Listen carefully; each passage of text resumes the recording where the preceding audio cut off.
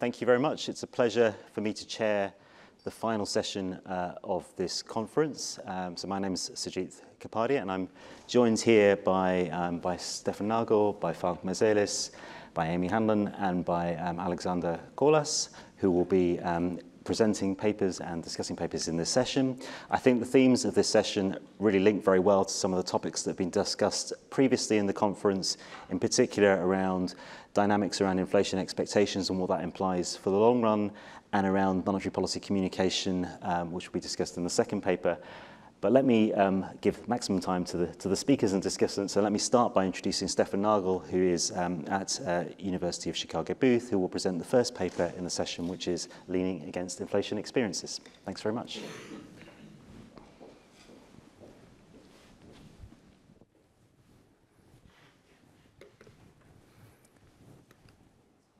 Okay, thanks a lot for having me at this wonderful conference. The paper I want to talk about today is trying to understand what you see plotted here in this chart, which is a series of real interest rates, in this case over a 5-year horizon, plotted from the early 1960s until very recently.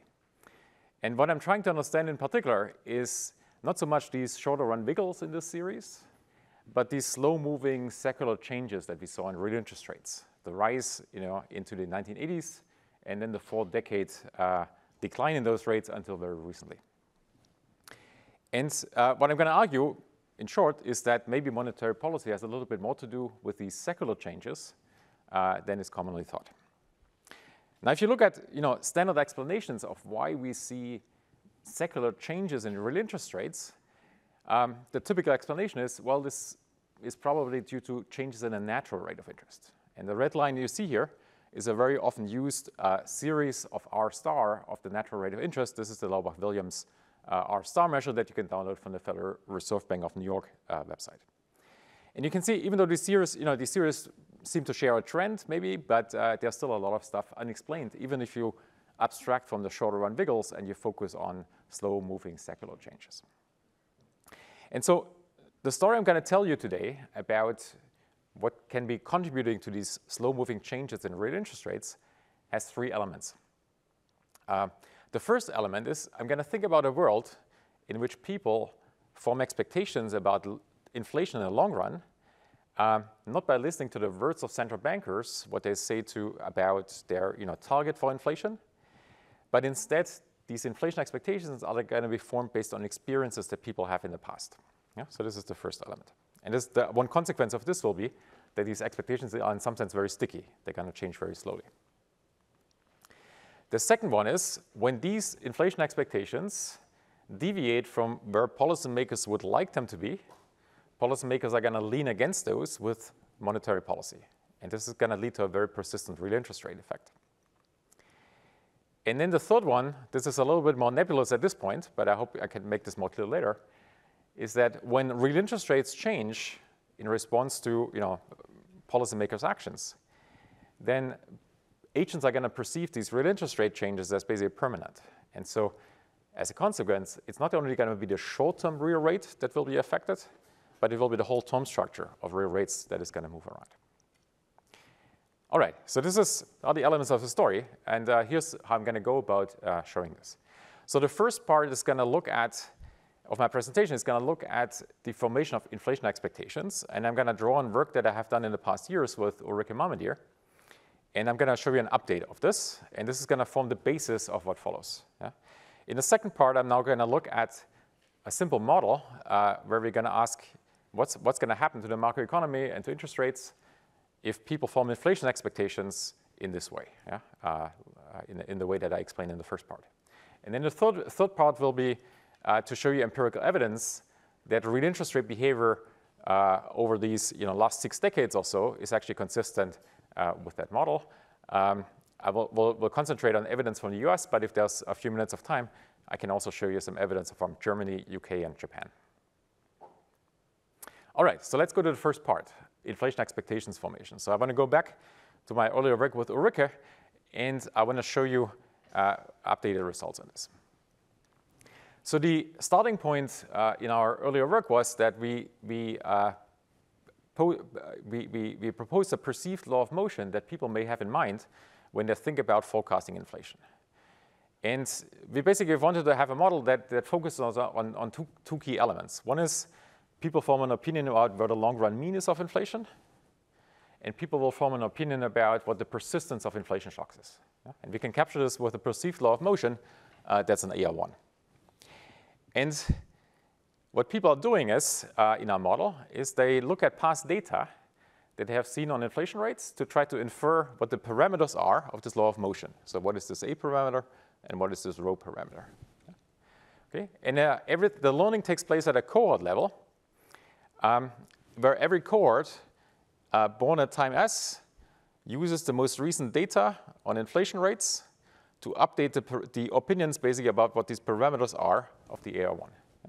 And they do this by running least squares regressions.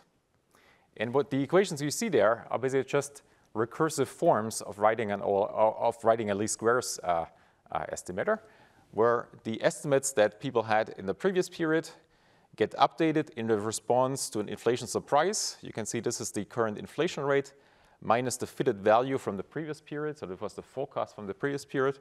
So this whole thing in parentheses is a surprise. Yeah, this is just a standard recursive updating form of a least squares estimator. And the key thing in our framework is the specification of this gain here. So this phi here controls how strongly do people react to this surprise. Do they react very strong? Do they change their updates a lot or very little? Yeah? And the way we specify this gain brings in what we call learning from experience, where people focus on their lifetime experiences in order to estimate these parameters of that process. And as a consequence, young people are going to react more to an incoming inflation observation than older people do. Yeah? Now, how does it come into the gain here? Well, if you look at the specification of the gain here, it's some parameter theta over age. So age is basically the lifetime data set size. For an older person, it's a little bit bigger than for a young person. And if people were to run an OLS regression just on their lifetime data set, then the gain would be 1 over age. This would be just then the standard way of representing an OLS regression. Empirically, we estimate that this theta is bigger than 1. It's about 3, which implies that people also downweight data from the distant past in their own lifetimes. Yeah, so they put a bit more weight on recent years in their lifetime data set than early on. Yeah? And this 1 down here just means that early age you basically forget everything, and you only really start learning after a couple of years. All right, so this is the framework. And now let me show you how this fits the data. So I'm going to go to the Michigan Survey of Consumers all the way back to the 1950s. I'm going to feed quarterly CPI inflation into this updating scheme for every cohort at every point in time. And then I'm going to ask these expectations that come out of this framework, how well are they fitting the Michigan survey data? Yeah. So I take these estimates that every cohort has at every point in time, given some value for this parameter theta. I construct a forecast by applying it to the most recent inflation data. And this tau is basically what we call the learning from experience or the experience-based forecast. And then I want to know how well does this explain the actual observed expectations data in the Michigan Survey of Consumers, which is here on the left-hand side. Yeah? So how well do these taus explain the actual observed expectations? Let me show you this graphically, how this looks like. So focus first on these dots, not yet on the lines in this chart. The dots show you the Michigan Survey expectations data for just for the purpose of this chart, separated into 3 different age groups. The black dots are younger people, below age 40. The red ones are middle-aged people. And the blue ones are people above the age 80, so above the age 60, so older people. Yeah? And if you now look through the history here, and everything is plotted relative to the cross-sectional mean. So when you see one group showing up with a value above 0, this means these are people that have above average inflation expectations at that point in time. Those below 0 have below average inflation expectations. Yeah? So we're looking at a cross-sectional dispersion between these age groups. And so if you look through the history here, in the 50s and 60s, there wasn't much action in inflation. And there also wasn't much dispersion in the views about future inflation of young and old. But as you see in the 70s then, when high inflation rates came in, we see young people diverging from old people. And by 1981, younger people had about 3 percentage points higher inflation expectations than older people. And then it took until the mid-90s for this gap to close, and then it flipped around. So in the past, 20 years before the recent burst of inflation, it was actually older people that had higher inflation expectations than younger people. Consistent with this idea that people learn from lifetime experience, right? It was the older people that still had the memories of the 70s that younger people didn't have. And then this is hard to see now, but very recently it has actually flipped around. So in the most recent data, it's again the younger people that have higher inflation expectations than older people. Yeah? They seem to be more influenced more strongly by what has just recently seen in the past couple of years. All right, so this is the raw data. And the dashed line here is just basically the end of the sample period in our original paper. And what's to the right of it is the out of sample period. And the lines show you the fitted value from this learning scheme that I just outlined on the previous slides. Yeah? So you can see it's not perfect, but it goes a long way in explaining why, for example, young and old disagreed so much in the early 1980s. Right? Younger people were more influenced more strongly by the 70s inflation than older people. And then why it took so long for this gap to close, and then also why it flipped around in the 20 years before the recent burst of inflation. And this also continues into the out of sample period. Yeah? Okay, so summary, there's a lot of evidence that the way people form inflation expectations is tied to their lifetime experiences, and that this simple learning model that I outlined actually does a pretty good job in capturing that. All right, so this was the first part. But now I want to take this kind of expectations formation scheme, and I want to go and ask macro and asset pricing questions with it. And to do so, I want to make two simplifications. So the first one is, while this cross-sectional heterogeneity that you saw on the previous chart is very useful for identifying these experience effects, it's sort of a complication with regards to asking macro questions that we have all this heterogeneity. So I'm going to abstract from the heterogeneity, and I'm going to instead focus on what are the dynamics of the average belief, average across young and old, when people form expectations in this way, right? How does the average belief behave? So that's one simplification. And the second one is, I'm going to focus on long-term inflation expectations. So I'm going to ignore short-run dynamics, issues of short-term persistence of inflation shocks and so on, and just focusing on the long term and focusing on secular changes instead of business cycle dynamics. All right. Now, this actually simplifies things a lot, because what we already showed in our earlier paper is that the dynamics of the average belief actually become very simple. They are very well approximated by a constant gain learning scheme. Now, why constant gain? Well, in our framework, young people always learn with high gain, older people with low gain, but on average, there's always young and old, so you basically get on average a constant gain, basically. And then when we now focus on the long-term inflation expectations, it gets even more simple, because now we don't have to update about an AR1 persistence parameter. It's all just about the long-run mean. And so the constant gain updating for the long-term mean becomes very simple. It's basically just taking the current inflation rate and forming a weighted average with the previous estimate of this mean. Yeah. But the nice thing that we have all this micro data estimation that we did earlier is that we can actually pin down what this phi parameter is in this weighting scheme. So if you want to have a constant gain scheme that approximates very well the dynamics of the average belief in our framework, and in a way that matches the Michigan survey data, you want to have a gain of 1.6% per quarter. Yeah.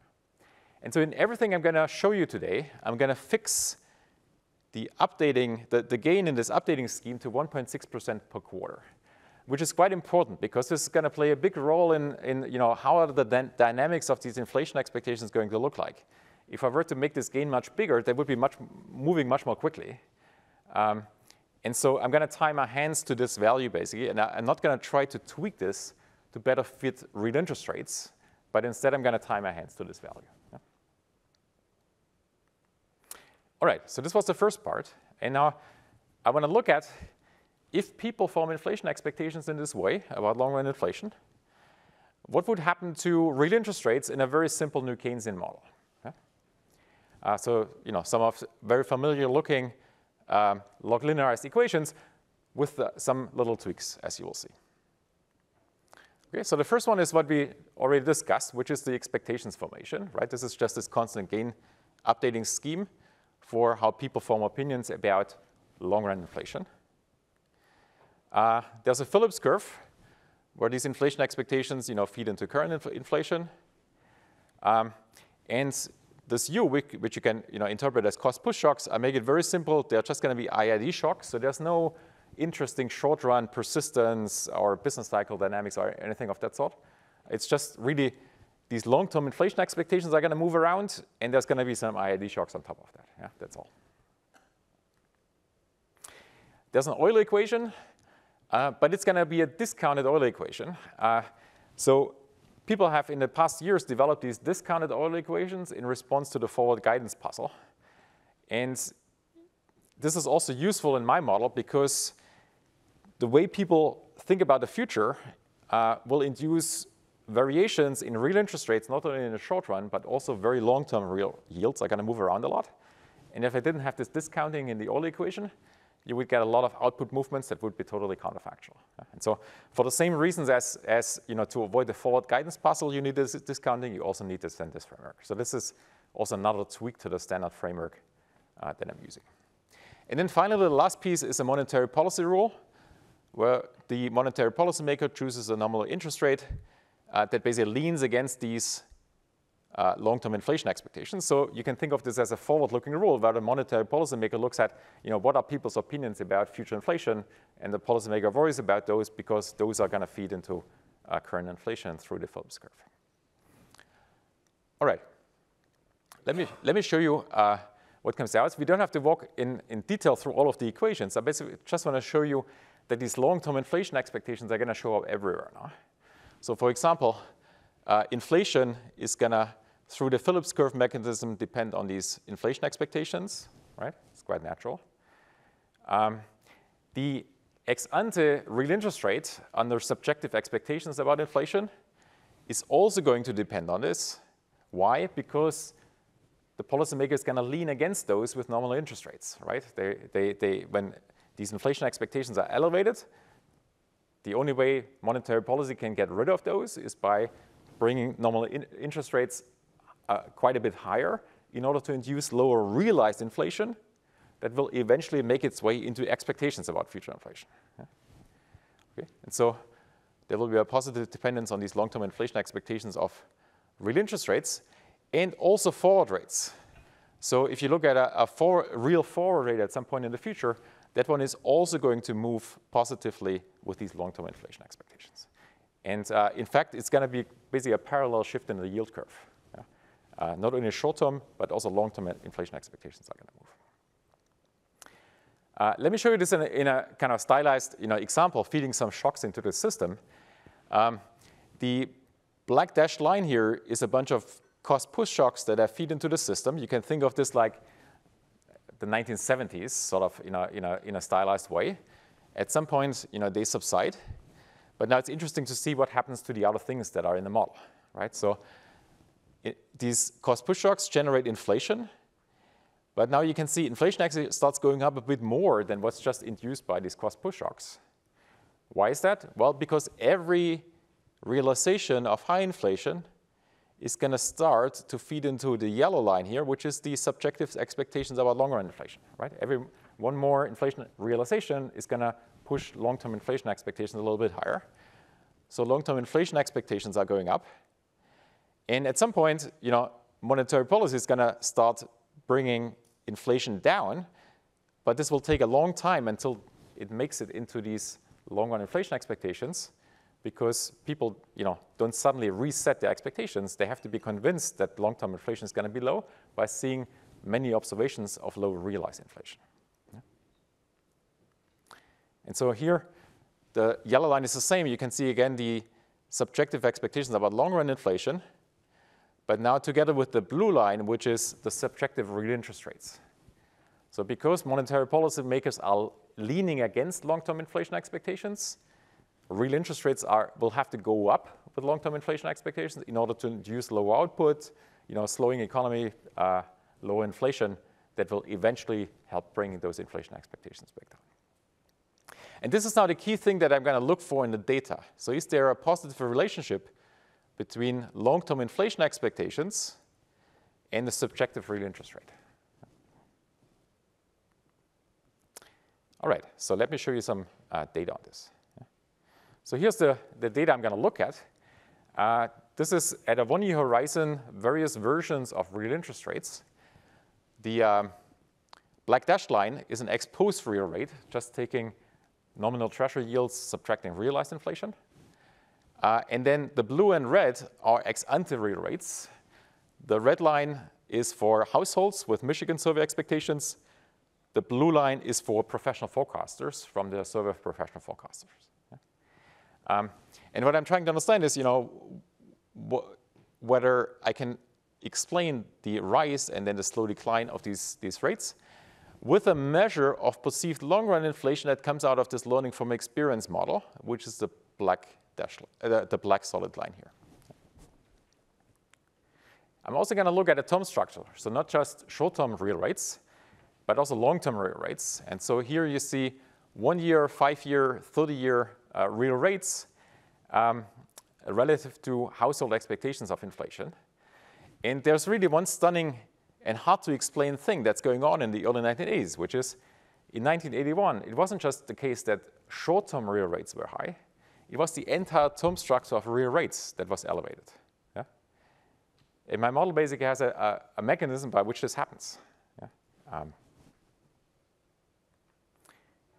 All right, so let's have a look at the empirical evidence on this. So what I'm interested in is sort of estimating something like the equation that you see there, which is put a real interest rate on the left-hand side, and then put a measure of these experience-based long-term inflation expectations on the right-hand side, and then see whether these inflation expectations explain real interest rates. Yeah? Now, you can, from the charts that I showed you just a minute ago, you can see there's a econometric problem with this, which is there's a lot of persistence in this series. There could be unit roots, but we are not sure whether they are there. There could be co-integration, but maybe not, right? We don't really know. And so what I'm going to show, what I'm showing in the paper are some OLS regressions for descriptive purposes, but the main analysis is based on an approach, inference approach with unknown order of integration, where I estimate basically this beta coefficient as the long-run coefficients in an error correction model. And then there's a test by Pessar, Chin, and Smith that allows you to test under conditions of not knowing the order of integration whether there is indeed a long-run relationship between the real rates and these long-term inflation expectations that I have on the right-hand side. And so I'm going to show you now lots of evidence basically on this estimated beta parameter that comes from the error correction model. Okay. So here's one example. This is at a 3-month horizon using ex-post real rates. Let's focus on column 2.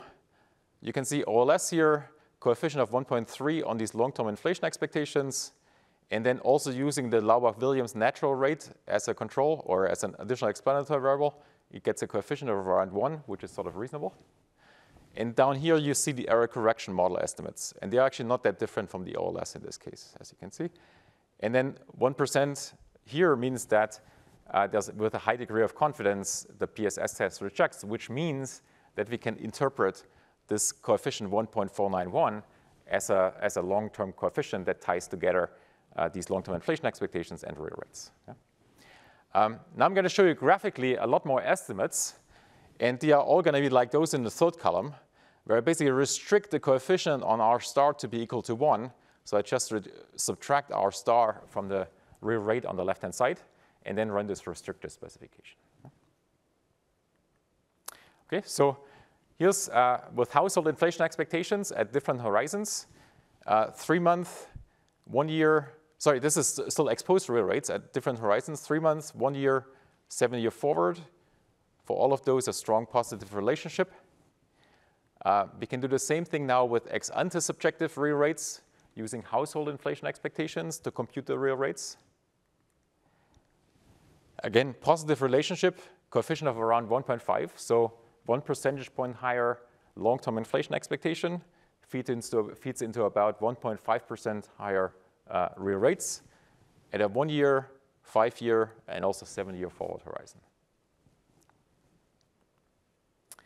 Okay, and now to illustrate the explanatory power of this additional element that comes from the long-term inflation expectations, what I've done in this chart is basically I've taken R star and I have added an additional part, which I call R pi, which is the component that's explained by the variation in these long-term inflation expectations.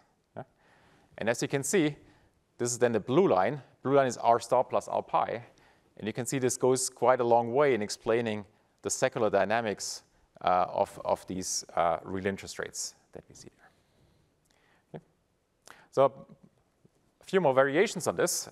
One thing one can ask is, well, what about professional forecaster inflation expectations to compute the real rates instead of households? So this is what I do here. The coefficient is very similar. So for household expectations, we had about 1.4, 1.5. Here it's about 0.95. So still in pretty much the same ballpark. And then let me show you some charts from Germany, UK, and Japan. So here's, when you do the same thing for Germany, it's strikingly similar to the US. So these are exposed real rates for all of these countries because I don't have survey data for households that goes back long enough in all of these countries to do the same thing what I did in the US, but I can do exposed real rate analysis for all of these different countries. Yeah? So just like in the US, there's an increasing coefficient as you go to longer horizons from 3 months to 1 year to 7-year forward. The coefficients are a little bit bigger than in the US, but otherwise it's very similar. This is how R star and R star plus R pi look like in Germany. And keep in mind that the black dashed line here is an exposed real rate. So that's going to be more noisy than the ex ante real rate that I showed you in the chart for the US. But it also explains a lot more of that secular change in real rates. Here's the UK. Again, very similar. Increasing coefficients as we go to longer horizons. And the magnitude is very similar to what we see in the US.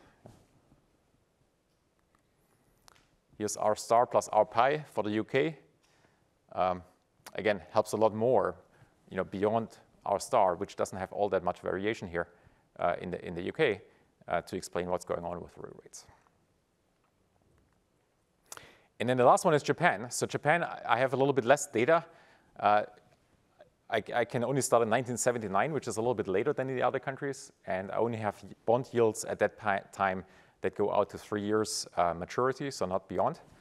But otherwise, the estimates are quite similar. I don't see an increasing coefficient as you go to longer horizons for Japan.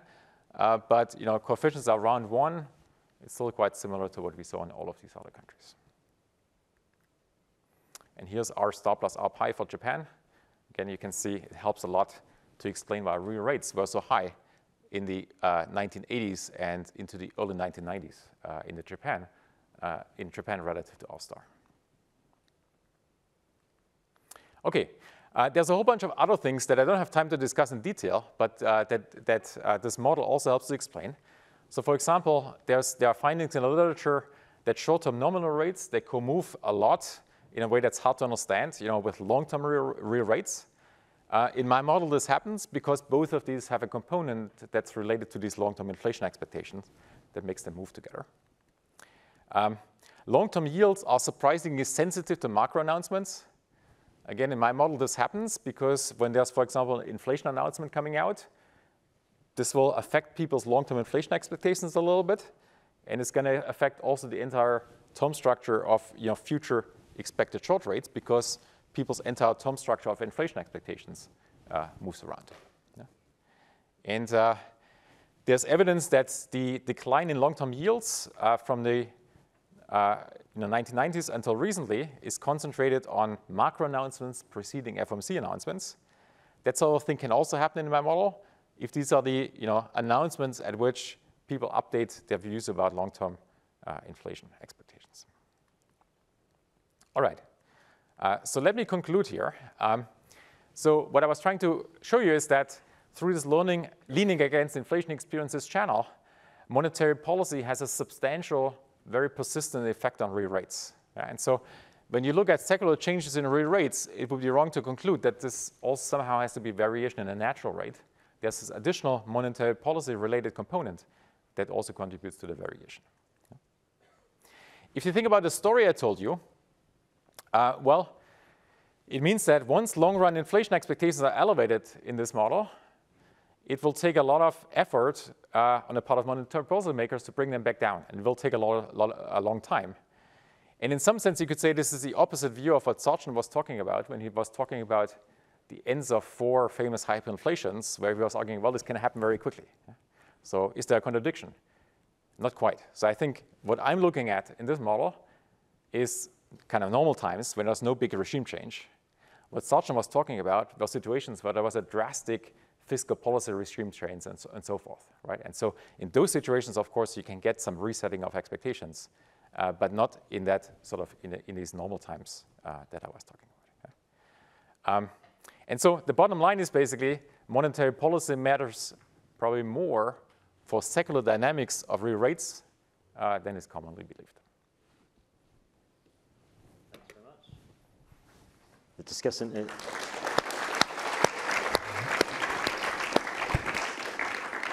Discussant is Falk Mazelis from the ECB. Yeah, thanks for allowing me to discuss this very interesting paper. The usual disclaimer applies, so these are my views and not those of the ECB. Let me start with a quick summary. So there are several contributions. The first one is an update of the learning by experience framework by Stefan and Ulrike Malmendier. The second one is a new Keynesian model that showcases the mechanism. The third one, which is probably the main contribution, is the econometric analysis on how long-term inflation expectations drive secular changes in the real rate, and not just in the US, but also in other countries. And then finally, there are several puzzles that he's able to answer. There's a policy implication, which is that actions speak louder than words for central banks. And that's something that I want to look at a little bit closer in my discussion. So first of all, I really enjoyed reading the paper. I like the mix of different methods, empirical methods, semi-structural models, essentially. I think Stefan does this really quite well. It's not a simple analysis, but it's actually, he makes it relatively easy to follow. So this is very nice. I think it's very important for the literature to consider departures from rational expectations, especially when it comes to monetary policy making. And in fact, that's something that has a long history in the macroeconomic literature. I think that Stefan does a good job in connecting his contributions to the literature. I think I'd like it if he would go a little bit further and actually connect it to also more recent strands, specifically talking about things like optimal monetary policy. The paper is actually entirely descriptive, it's positive. However, I think there are some implications that are relevant, and we heard them just towards the end of the presentation. So what I'm going to do is look a little bit about how we can actually do that and how to operationalize the findings in general for monetary policy. So the first thing that I'm going to do is essentially replicate what he has shown us on the top right. What I'm going to do is actually replicate this in the context of the Holstenlaubach-Williams model directly. So in a sense, it's a consistent estimate that I want to do. So you see in blue the line for the US of the real rate, real natural rate, which is just essentially from the Federal Reserve Bank of New York. And what I do is I take the investment savings equation of that model, and inside the real rate gap, I replace the real rate with the subjective real rate according to the model that Stefan has. So the output gap is now driven by a real rate gap that on average is quite a bit lower, and the model has essentially two ways of interpreting this. Either there can be a lower real rate gap over most of the sample, which means that the observed output would have to be driven more by monetary policy, and potential output would have actually been much lower. Or alternatively, we would see that the natural rate is lower. And when we run this model, through the exactly same data, just with this adjustment, we see that we actually have this red line in the top, which is quite a bit lower than what you see in the original Holsten-Laubach-Williams. So here, I essentially confirm the results that Stefan has, that the natural rate with this mechanism would be lower. However, I can do this just entirely with inflation expectations. I don't need to change the expectations about monetary policy necessarily. Now, a few caveats. The Holsten-Laubach-Williams has famously wide uncertainty bands, so probably this red line is still within the blue line, if you looked at those. Plus, I didn't re-estimate the model. So these are elements that one could think of to then improve and have a consistent R star with the mechanism that Stefan describes. Secondly, and again supporting his view, is a historical shock decomposition in the two in the middle and the bottom charts. What I find is that the real rate, the natural rate, is much less driven by the growth component. The secular decline is less driven by the growth component, but instead now by the non-growth component, which is typically a proxy for things like demographic change and preferences for safe assets. But here it leaves open the possibility that indeed it's long-run inflation expectations that are also driving the natural rate of interest. So next, given the interest in how monetary policymakers would behave given the adjustment in this process, I'm interested in looking at monetary policy from an optimal standpoint.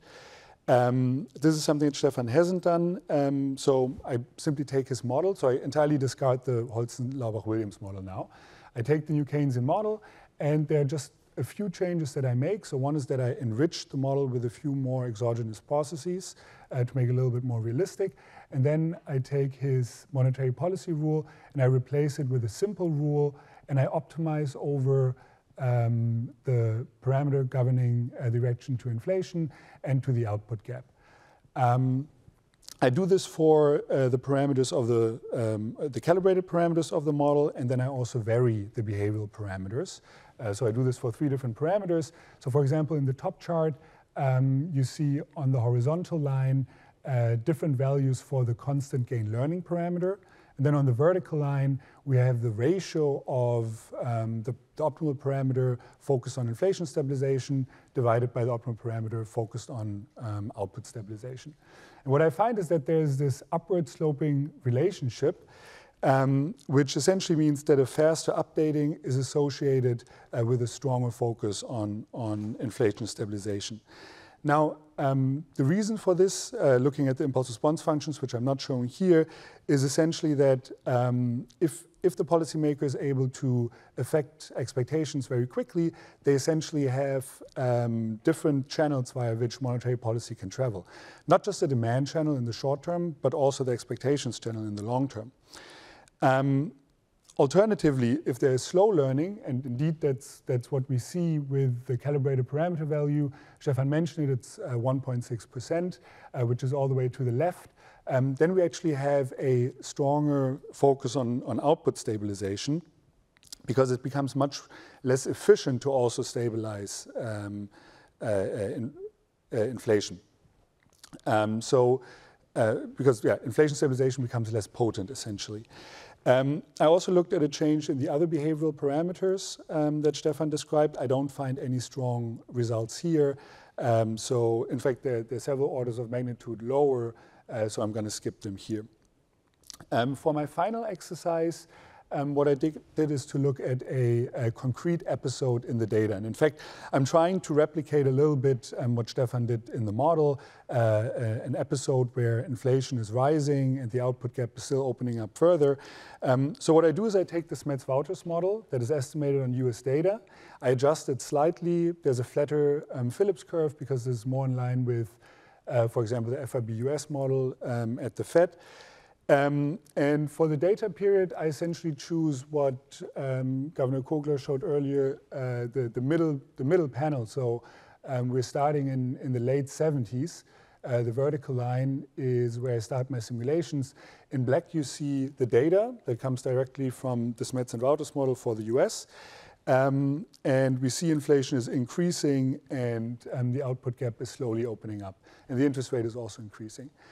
So there are two counterfactuals that I'll show you. The first one is the blue line. This is essentially just the Smets-Wouters model with the usual rational expectations, a little bit of forward guidance dampening, which is just standard in this approach.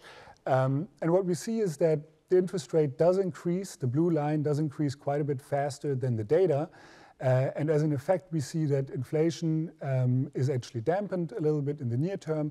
However, at the cost of pulling the recession or the detrimental effects on economic activity quite a bit earlier. On the plus side, there's actually a closer return to potential later on.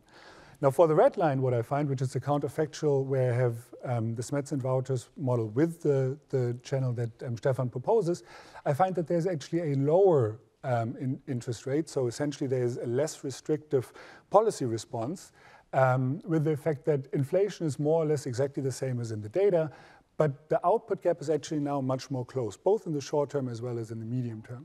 And the explanation here is essentially similar to what we saw in the previous exercise. The monetary policymaker is less able to affect inflation because there's a channel missing, the inflation expectations channel. And so if the monetary policymaker cares about activity as well, they're going to focus more on output because it's going to more efficiently reduce losses. Let me conclude. So I think this is a highly relevant paper. I think it's important to look at the departure from rational expectations. The lower R star is something that I also find in my exercises. It's a little bit different than what Stefan finds. And regarding the message that we should act against inflation rather than only communicate against it, probably true when you conduct a normative analysis. What I find, however, is that we should actually focus on output more than inflation due to the higher sacrifice ratio essentially in that model. So we should focus on stabilizing output, and in the case of a stagflationary episode, it means that we should have a less restrictive optimal policy path than otherwise. Thanks a lot. Thanks very much.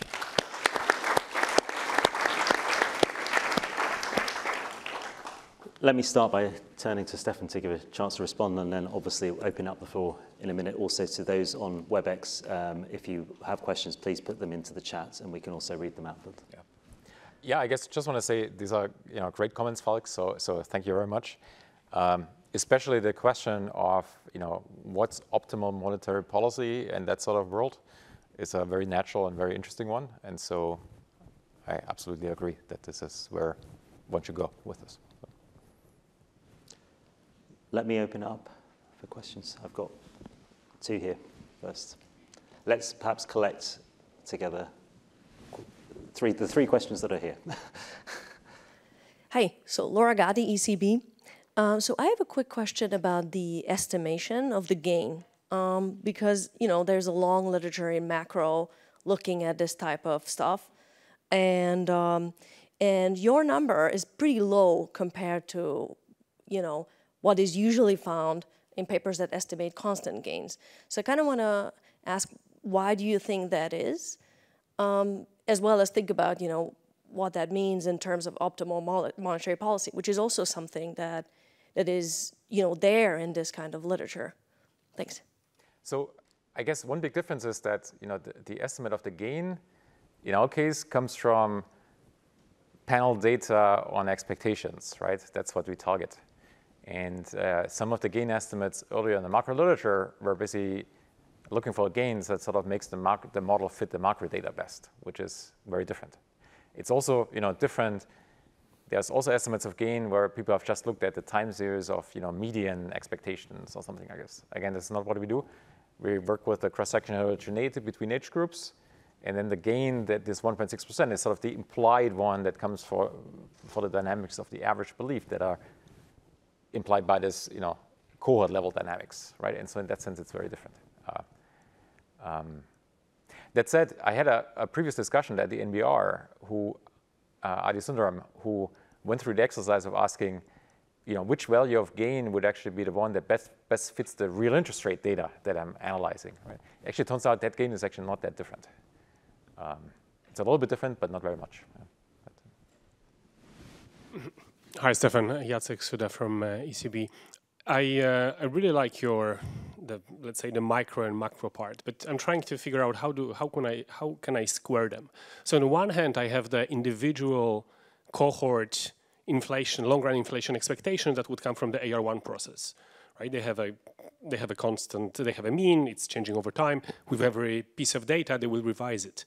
And then you have your aggregate inflation expectations, which take the entire economy. So my question is, to what extent they actually are square? I mean, to what extent they match each other theoretically? And second, if I would actually construct a long-run gain using the mean estimates of each cohort, and then I would average out across cohort size, I think I would have some effects of demographic changes over time, right? I could do that, and I could also derive the aggregate implied gain for the model, taking your micro-level data. And then I could ask to what extent the experience in the US matches what's going on in the UK or in Japan, where the demographics is different, and possibly the learning experience would be also, the aggregate one would be different. Yeah. So I think what I'm doing right now sort of works very well, to a very, very good approximation in a world where each cohort, each age group should be weighted equally, right? And it's, I'm forgetting about the short-run dynamics, so that part of the AR1 is not there. It's just about the long-run mean estimates. But in that world where you can equally weight all of these age groups, that works very well. But you're absolutely right that the world may be more complicated, and different groups should get different weights based on demographic change, for example.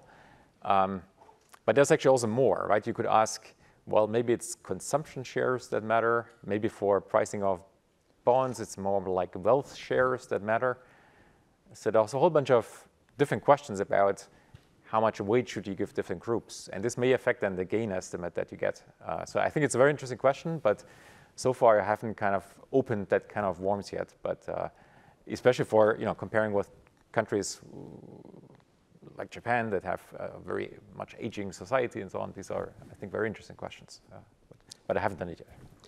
Let's take two last questions. I think Shebnem and then one at the back, and then maybe we'll collect the two questions and then give Stefan a chance to respond. Thanks. Shebnem Kalemli-Özkan, Brown University, a fantastic paper.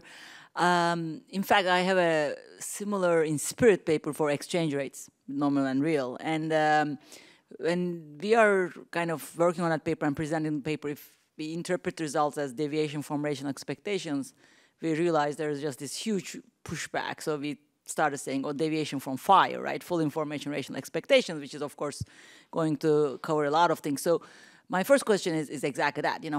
You also cannot be sure, right? There can be some sort of informational story feeding into the expectation story. Let me give you an example. Imagine you are using market participant expectations here instead of the Michigan survey, right? And we seen since Jackson Hole meeting, I mean, it's like not even 2-month period. If you look at their bets and take out the short-run and long-run expectations, I mean, it's just like this. In fact, you wouldn't be able to do the exercise with that because it's going to be flip-flopping all around and it wouldn't be sticky. So in that sense, why, kind of go with certain expectation in the updating exercise and then how that leads to this single interpretation of, deviation from rational expectations, but not just like some, FIRE deviation. And let's take the last question as well. Thanks. Frederick Toscani from the IMF. Thanks, super cool stuff. I was wondering, I don't know what the data constraints would be, but if you thought about doing it for a country where real rates haven't really come down, say Brazil, you could even have a sort of, right, that maybe this would explain really well the kind of learning thing you've had elevated, or Uruguay, these Latin American countries, where it's in between what you said, this extreme regime change thing, and the sort of AEs where we've had this long downward trend. You could even maybe think about a panel dimension at some point where you can kind of put it all together. Thanks. Yeah, so let me take the last question first. And, very short reply. I think it's a great idea. So I mean, for this whole research agenda, also looking at other countries where there was more, action and inflation, and I think, yeah, it would be fascinating, would be useful. So, Shebnem, so I guess market-based expectations, you're right, what's going on there in the short term, sometimes hard to understand. But in this paper, I'm focusing on secular changes, so I'd be willing to just smooth over some of the noise. And once you do that, if you look at, let's say, 20-year break-even tips, it's actually not that far away from what you get from. There's a little bit of level difference, but in sort of the slope that we saw there, not that different from what the Michigan survey expectations look like, not that different from what the professional forecaster expectations look like. And so I think once you focus on these secular changes, it's actually not.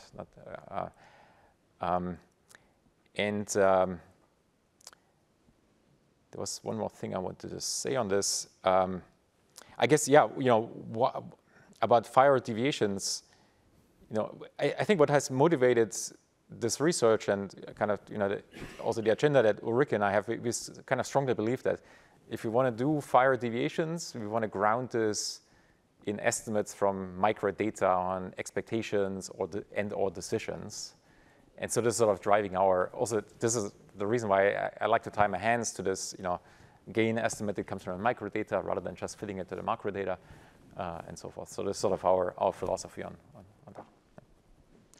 Okay, well, thank you very much. And let's then turn to the second paper in the session, which is Monetary Communication Rules, to be presented by Amy Handlan from Brown University.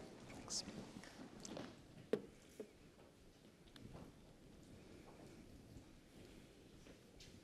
All right. Hello, everyone. My name is Amy Handlan from Brown University. Thank you all for staying for the last paper on the program. And so as the person who's the last speaker, I want to say thank you to all of the organizers in the ECB for hosting all of us. It's been a great conference and very much have enjoyed the past couple of days. So as Sujit said, this paper is called Monetary Communication Rules. This is joint work with Laura Gáti, who is at the ECB. And so the normal disclaimer applies. Oh, hold on, these aren't my slides. I gotta say that these are Alexandre's slides. Can we switch them to the other slides?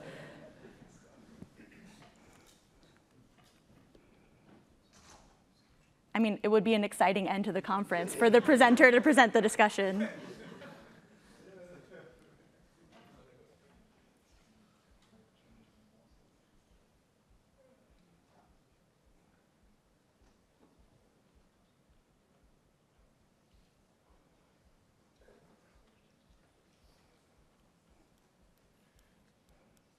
So I guess as they're figuring that out, I can just start with talking about kind of the introduction for the, yeah, exactly.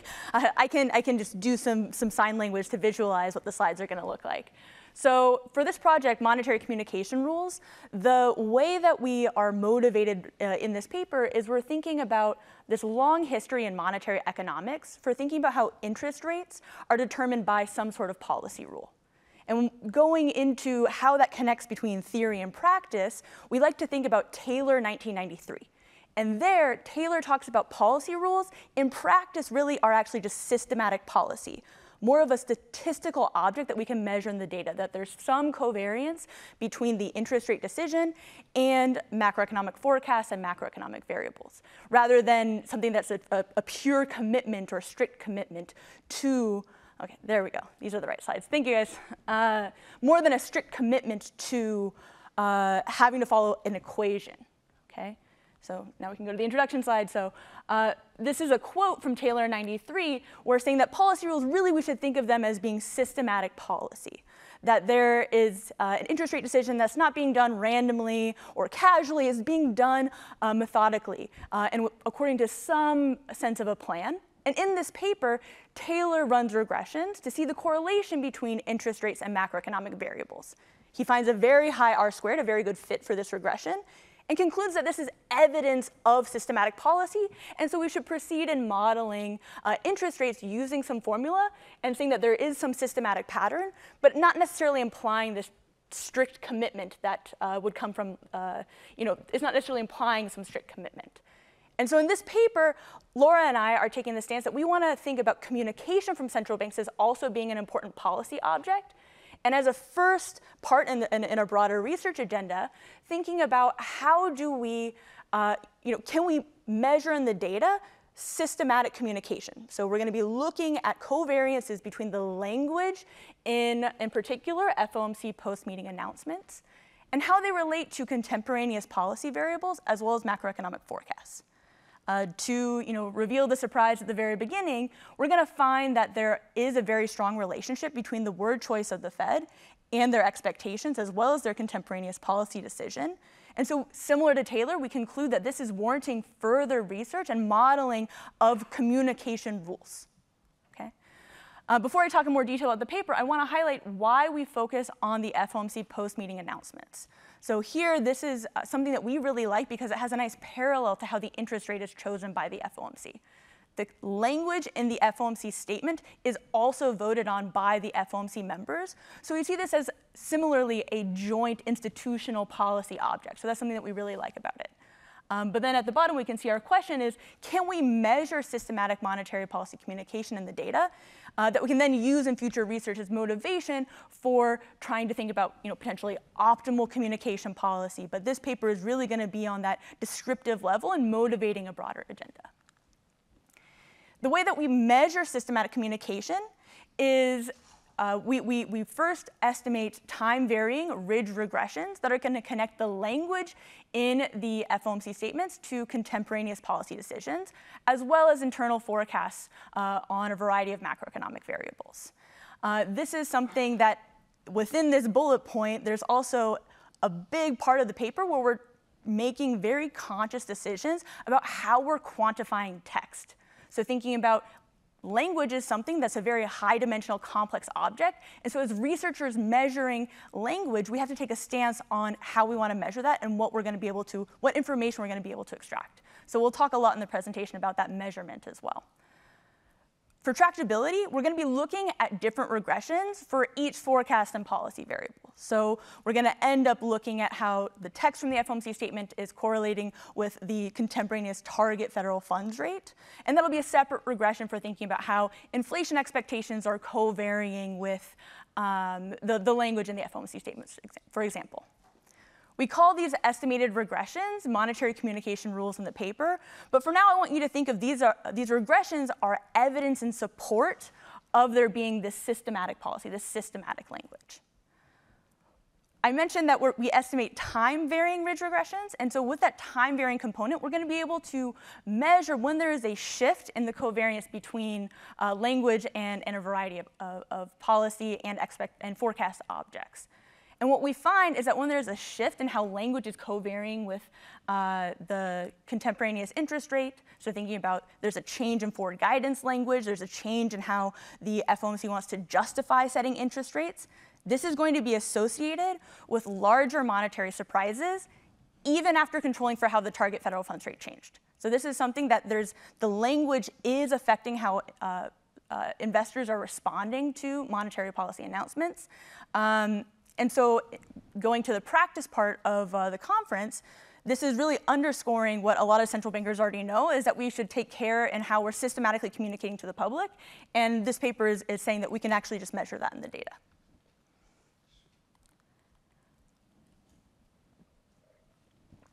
For the remainder of the presentation, we're going to first talk about how we're going to measure language. So what numbers are we going to assign to language? We're going to then talk about the regression specification, and then we'll jump into the results. Okay? So as I mentioned in the introduction, we're going to be focusing on the FOMC statement as the main communication object for this paper. It talks about a variety, not only the target interest rate decision, but also covers expectations over the economy and also includes language about conditions going forward. We're going to connect the language in the FOMC statements to a variety of realized policy variables, as well as internal forecasts from the Green Book and Teal books. For this presentation, we're going to focus primarily on how the target federal funds rate is going to be correlated with the language from the FOMC statements. This is something that conceptually we would expect there to be some systematic word choice justifying how interest rates are changing. We're going to be able to verify that. The other reason that we focus on this in presentations is because we see the target federal funds rate as a summary statistic of all of the FOMC's expectations and forecasts at that meeting. So that's why we're going to focus on it for the presentation. But in the paper, we have more detail and a variety of different regressions for thinking about what phrases, what language is going to be correlated with these different objects. Later in the presentation, we'll get to discussing private expectations, and I'll talk more about it there. Okay, Now on to how do we measure text. So on the previous slide, very much indicated we're going to be looking at numerical variables like the target federal funds rate, and how does it correlate with language. So what we need to do is we need to represent language with numbers. So on this slide, we like to introduce this simplified representation as a warm-up. So we think about if we wanted to take a stance on measuring language, one approach could actually be to use like what Christian was using in the presentation yesterday to say there's going to be some positive words and some negative words, and we can count how often those words that the researcher has prescribed meaning to occur. What we're going to do is we're going to take a stance. We're not going to take a stance on what words mean. We just want to think about first, how do we measure patterns in language? And so here in this simplified example, we can think of the different dimensions of text as being all of the different possible words that the FOMC is using in their statement. And then if we want to have a quantitative representation of a statement, we can count how often each word occurs in each statement. So for example, we can think about word 1 in our vocabulary. How often does word 1 occur in statement 1? That's going to be a number that we can put into this data set. We can do this for every single word. And then eventually we'll have each statement is represented as a vector of word counts. Okay? This is something that this kind of data set is a good intuition, but using exactly this has shortcomings. This is something where we're not going to be able to, if we really looked at each separate word and just counting, we wouldn't be able to keep track of order of words. So it would be something where if you said inflation is increasing, unemployment is decreasing, would be measured the same as saying inflation is decreasing, unemployment is increasing. So keeping track of the order of words is very, very important for measuring language. And so that's not only the order of words, but how they occur together. And so for our main specification, we're actually going to have two different approaches that we're going to use as kind of bookends to thinking about different strengths and weaknesses of different types of measures of text. And this actually echoes really well to Fabian's discussion from yesterday, talking about there's a spectrum of different ways of measuring language. And we're going to have kind of this spectrum as well in this paper. So our first approach we call a clustered 4-grams approach. What this is going to be is similar in some ways to the example on the previous slide. We're going to be counting occurrences of text objects, but it's going to be of phrases.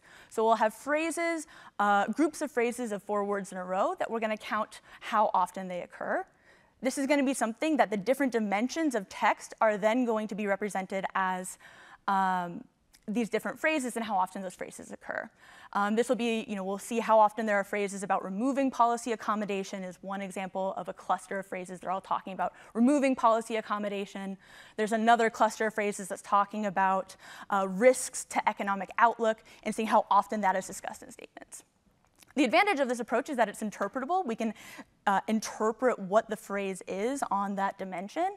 And it really is capturing this feature of monetary communication and Fed speak is that people pay a lot of attention to exact word changes.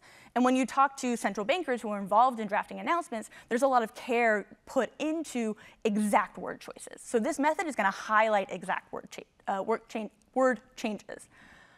The downside is that this method also has a shortcoming related to the previous slide, where it's not going to be able to keep track of orders of phrases. So it would keep track that inflation is increasing and unemployment is decreasing, but what the order of that phrase might be something that could matter, and that's going to be abstracted from in this first approach.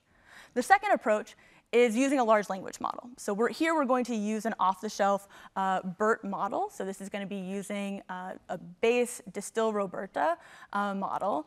And what this does is we put the entire FOMC statement into this large language model, and it's able to spit out a vector that's trained in the computer science literature, and this latent vector that it produces captures the patterns in the order of words and which words occur.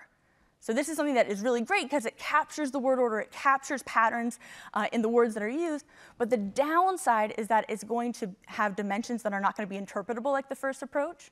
So saying what is the first dimension of an embedding doesn't have an interpretable meaning.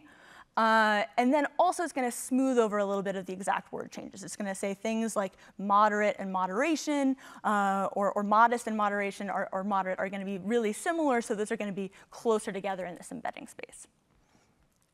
So I want to talk a little bit more about the details of how we construct these measures before we jump into the regressions. Okay? For the clustered foregram approach, what we do is we start with our entire sample of the FOMC statements, and we apply some standard cleaning and processing procedures. So one of the important things I want to highlight here is we remove numbers from the statements, and we remove months from the statements, and we apply some standard language normalization so that language is more comparable across the announcements. Okay, one example of this is instead of using Federal Open Market Committee as 4 words, we group that together into one entity called FOMC. What we then do is we look at all of the sequences of 4 words in a row that occur in the FOMC statements, and we do this in a rolling fashion. And then, so in the example here, we see the Federal Open Market Committee decided today to keep its target for the federal funds rate at 5.25%. That would then be represented as FOMC decide today, keep target, today keep target funds rate, and so on. Okay. This produces a lot of different phrases that we would potentially have to keep track of. So we apply a standard procedure from the natural language processing literature and drop really, really rare phrases.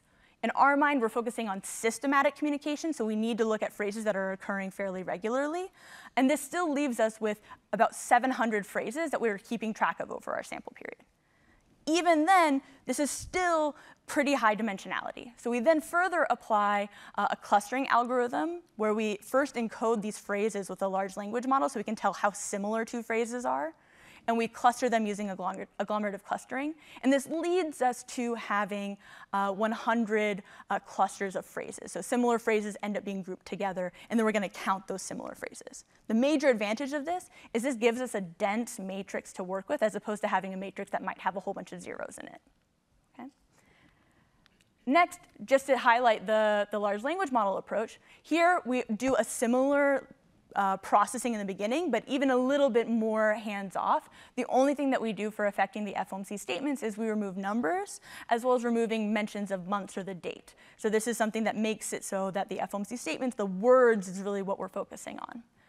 We're going to use an off-the-shelf large language model that's trained to be able to encode everything in the English language. So it should be able to equally encode in a vector an advertisement for ice cream as it is an FOMC statement.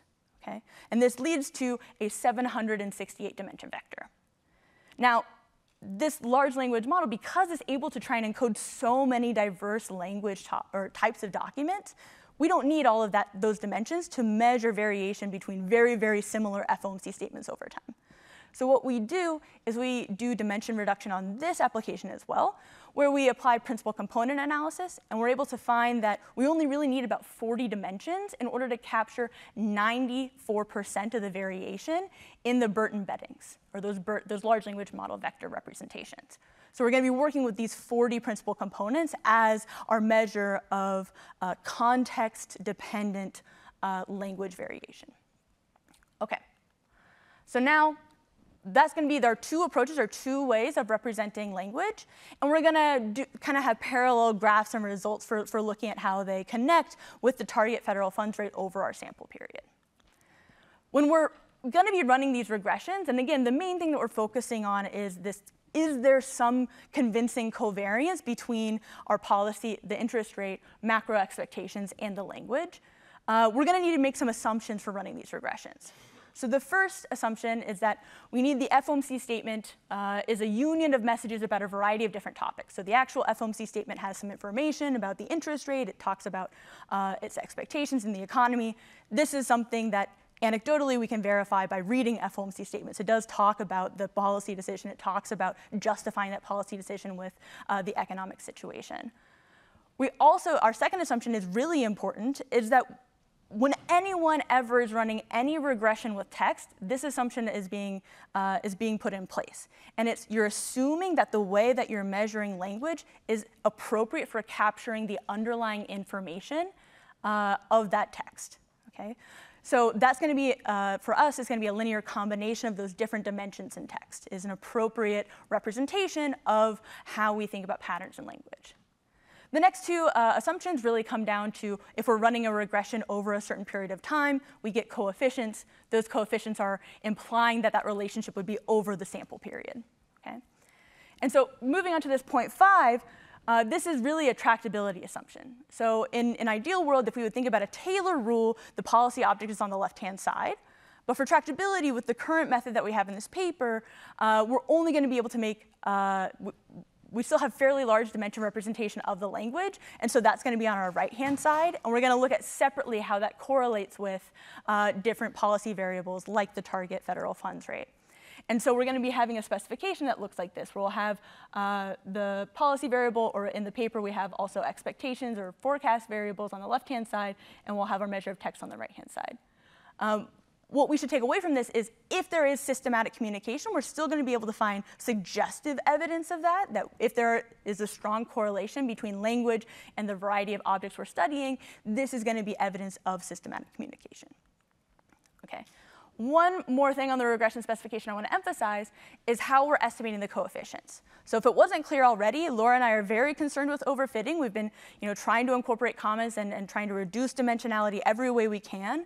The next way that we can think about trying to control for overfitting concerns is by having a penalized regression. So this is the reason why we also apply a ridge regression here. So we have a penalized regression where our penalty parameter is chosen optimally for every subsample that we work with. So we're going to use cross-fold K-fold cross-validation to select a penalty parameter that gives us the highest out-of-sample accuracy. Okay.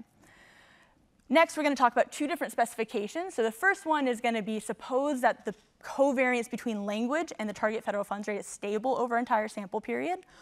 What can we learn from that? What can we find from that? Then we're going to look at our time-varying specification. Okay. So for now, suppose that when we estimate one regression for our entire sample period, are we able to find evidence of systematic communication? And so our interpretation of this is if there is a high R squared, if the language seems sufficiently correlated with the target federal funds rate, we take that as evidence of systematic communication. And that's exactly what we're able to find. So again, in the language, there's no measure of numbers. So this is not just a purely, there's the number target federal funds rate is in the text, and that's what this is picking up. This is based on the language justifying the policy decision, is able to predict the policy, the target federal funds rate itself. On the left-hand side, we have the black line is the target federal funds rate, and the red dashed line is the fitted value from the representation of text from that clustered 4-gram approach. On the right-hand side, we have the large language model approach for representing language, and the red dashed line there is going to be from that model. What we find is that the fitted values are very, very closely fit for actually not only the target federal funds rate, but for all the macroeconomic variables I highlighted on the data slide, except for one.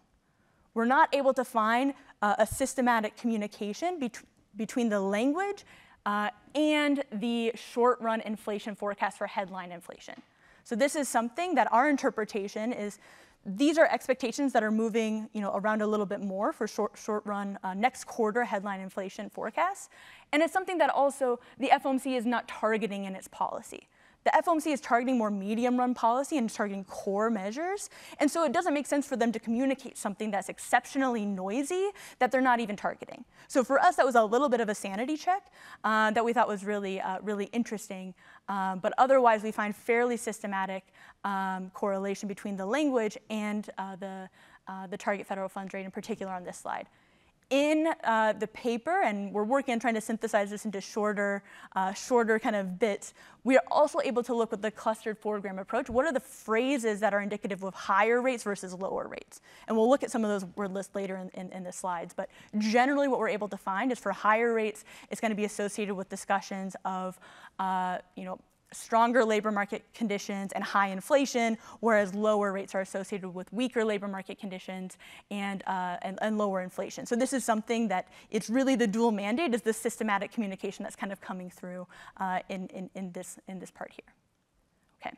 For the sake of time, I'm going to have to skip over our robustness check. That's still pretty exciting, but we do a lot of robustness checks in the paper on different assumptions on the cleaning procedure, on the measurement procedure. We also do another sanity check of what happens if we were to just shuffle the timing of when the FOMC announcements happened. Maybe any measure of language would correlate with the target federal funds rate, and we're not able to find that in this paper. So it's something about when the Fed is saying what it's saying, that matters. It's the covariance of the language at that meeting is what really drives this result. Okay. So now to talk about the communication rules over time, to put the specification back up, where this is going to matter is we're going to be estimating separate betas as well as separate penalty parameters for every single subsample time or smaller time window that we're going to estimate the data with the data. So we're going to restrict the sample to a smaller window, and then we can see what does the in-sample versus out-of-sample fit look like for these regressions. So on the next slide, I'm going to go through an example of 3 specific regressions that we run. And we'll look at the out-of-sample. And I'm going to highlight now that the out-of-sample fit is going to be bad. And we're going to talk about why that is. Okay, so on the left-hand side and the right-hand side, again, it's the clustered 4 grams approach. On the right-hand side, it's the BERT model approach. And with the green vertical line, that's going to be using the data pre-August 2007 to look at the relationship between language and the target federal funds rate. Then the next regression is looking at the blue vertical line. It's the language and target federal funds rate from December 2008 and prior. And then for the August 2011 framework, or vertical line, that purple line, is everything to the left is going to be that in-sample, and then everything to the right would be that out-of-sample benchmark. So we've been doing everything ex ante to try and control for overfitting. So that's one reason that can lead to poor out-of-sample fit.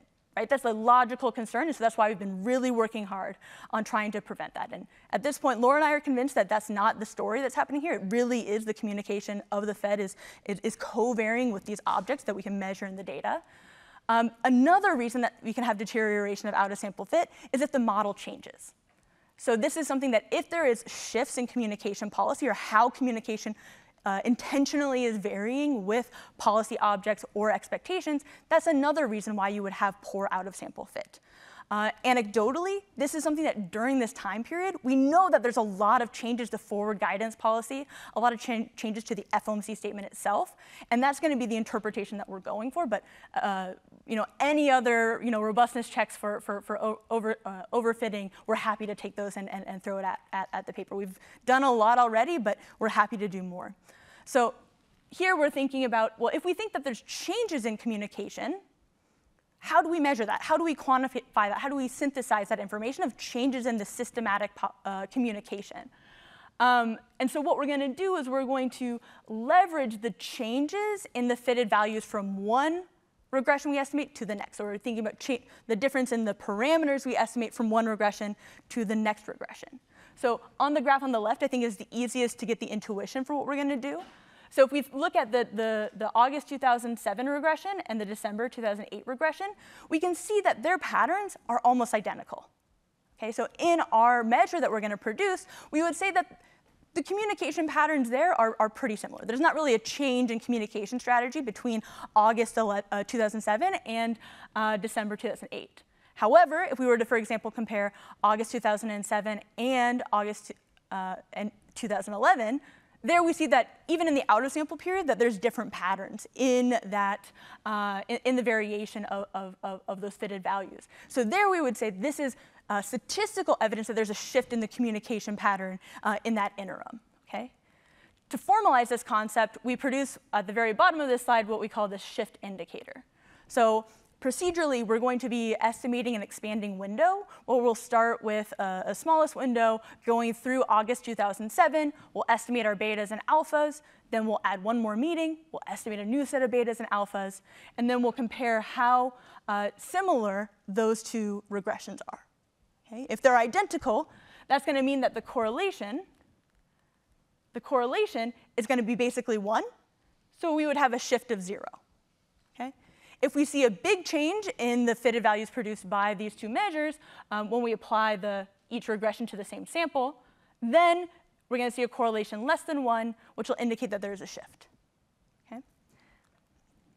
What we're able to see for on this graph is over this period where we're able to start from the end of the expanding, or the start of the expanding window approach all the way to the end of our sample. So from 2007 in August all the way through 2022. We're able to measure the shift or the change in these parameters. So a spike here you should interpret as a change in that covariance between communication and the target federal funds rate. And I want to highlight that in both of these, there's a little bit of different variation because there are different interpretations of what patterns in language are occurring.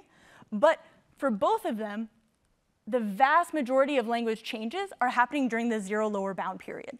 So this is something that's not being driven by changes in the target federal funds rate. It's being driven by the corresponding changes in language policy in association with that rate. Okay. Every time that you see a spike here, that indicates that, so the spike is something that you think of as a change or something differing in how from that point onward, there's a difference in the communication patterns. Okay. Now, before we go into some of the how this connects to private sector beliefs, I want to highlight some of the phrases. So going back to that earlier example, the intuition, where we had the August 2011 rule we would expect to be different from the August 2011 rule, here's why they're different, okay? August 2007 and before, the phrases that are really being predictive of higher versus lower rates are discussions about, in this kind of brown color, discussions about the labor market. When it's high, there are phrases talking about there's improving or strong labor markets. And then when there's low target federal funds rate, this is associated with a balancing between labor market conditions and inflation, or there's weak labor market conditions. Additionally, there's a lot of discussion about the inflation condition, so thinking about the risks to inflation, what's happening with energy prices is associated with higher target federal funds rate. Where there's differences going into August 2011, we have an introduction of forward guidance language that's very, very explicit. So there's a lot of phrases talking about interest rates are going to remain low. They're going to remain low for some time. Okay. Also, conceptually, those are things that you would hope that the dimensions that are talking about low interest rates should be predictive of low interest rates. So that is something that we find here. The other thing that's introduced is discussions of when there's going to be the end of asset purchasing programs. So even in the early part of the zero lower bound, there's still this signaling of when is it going to end is language that gets associated with higher interest rates. Okay. So in the last couple of minutes, I want to touch on how does this shift measure that we produced correlate with monetary surprises, or how much of a response do we get from investors in Fed fund futures markets. And so because our shift indicator is something that is just a magnitude, there's a change or there's not a change, we're going to transform the monetary surprises to also be absolute value. So they're going to be, there's a bigger surprise or there's a smaller surprise. Okay? We look at a variety of different surprise measures, and just to highlight the results here, we're going to find that when there's shifts in the communication rule, it's associated with larger monetary surprises, but in particular monetary surprises that still have information effects or news response effects. Depending on how you're removing or how you're controlling for discussions of news, you're going to be able to actually control for effects or surprises to investors that are driven by the communication channel. So here I'm going to show the regression specification for the BERT shift indicator. We dropped 2008, January 2009, as well as March 2020 as extreme outliers. And we also apply a log transformation and standardize so we can compare our different columns. What we find is that our shift indicator, even after controlling for how the target federal funds rate changed and controlling for time-fixed effects, is we find that it's strongly correlated with the policy news shock from Nakamura and Steinson. It's strongly correlated with the path factor from Gerkenek, Sack, and Swanson. And it's also correlated with the Neuer, Bauer, and Swanson measure from prior to the orthogonalization procedure they propose. This is something that I'm planning on talking more with Marek and Peter in terms of what's happening here. This is their poor man's or their simplified measure, so there could be some nuance missed between their simplified measure and their full, more nuanced measure. But ultimately, what we find is that doing some sort of orthogonalization, or here it's a rotation to say let's focus on the target federal funds rate, those are going to be important steps for working with high-frequency identified monetary shocks. They are affected by communication and changes in the systematic communication. So this is an important finding that we have here, is not only we find evidence of systematic communication, at least from our measure, when that systematic communication is changing, it's going to affect our other measures that we have of monetary policy shocks. Okay? And so with that, I want to wrap up by saying, again, this is a paper at the beginning of a research agenda, similar to Taylor 93, that we're saying that let's just first see if we can find some systematic covariance between language and relevant policy and forecast variables. We do find that systematic relationship. We find that also private sector beliefs are responding to the communication patterns. And we're pretty excited about the text analysis discussion as well. So with that, thank you, everyone.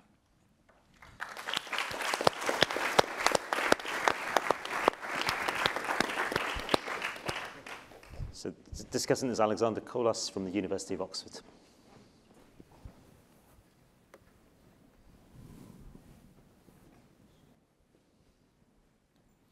Okay, so yeah, thank you very much and for inviting me to discuss this thoughtful and slightly provocative paper by Laura and Amy on monetary policy communication rules. So the motivation behind the paper can be captured as follows. So in the past 3 decades, we've seen a steady march towards central bank transparency, accompanied by rich theoretical developments which have allowed us to get a deeper understanding of the normative trade-offs involved in central bank communication. Now, one question one can ask is, how close are we currently to what would be optimal? And in order to do that, we need to have some description of what actually is being done at the moment. And what Laura and Amy do is they propose a kind of a natural language processing-based method to provide the first kind of rule-based characterization of central bank communication that at least I have seen. Now, from a broader perspective, there is a quote often attributed to Ben Bernanke that says that monetary policy is 98% talk and 2% actually actions. Now, this feature, though, is completely absent from standard macroeconomic models. Now, there are several reasons for this. One is quantitative skepticism about the importance of all of this communication. The second is that we don't have a way to systematically put this communication into a standard framework. So with the increased availability of these textual analysis methods, there's perhaps the hope that we can provide some simple characterization of all this central bank communication that we then can embed into standard models and hope to analyze their consequences. And this is what Laura and Amy do. They show how one can use common, simple machine learning methods combined with transcripts to provide a rule-based characterization of central bank policy that can help unleash this constraint we faced with the analysis of central bank communication. Now, in order to do that, they take FOMC post-meeting transcripts data and a bunch of outcome variables like expectations of future output, inflation, interest rates, unemployment, the money supply, and so on. But crucially, they treat this FOMC text as a bag of words approach, right? So text is just a combination of words. The ordering doesn't really matter. But we're going to weight sequences of words relatively to how frequent they appear in these FOMC transcripts. You then need to make a lot of choices, right? How do you deal with negations, numbers, abbreviations, and so on? And ultimately, there is some trade-off between how granular your description of these transcripts are and how comprehensible they are to the outside reader.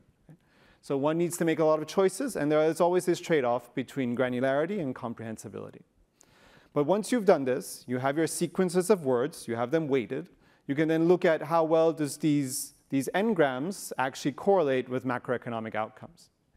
So you can write a representation like this, where you just have a regression. You have an outcome variable, yt, and you can regress them on these quadgrams, these 4 sequences of words that you've combined. Now, if you do this, in the baseline analysis, there are roughly 750 of these quadgrams.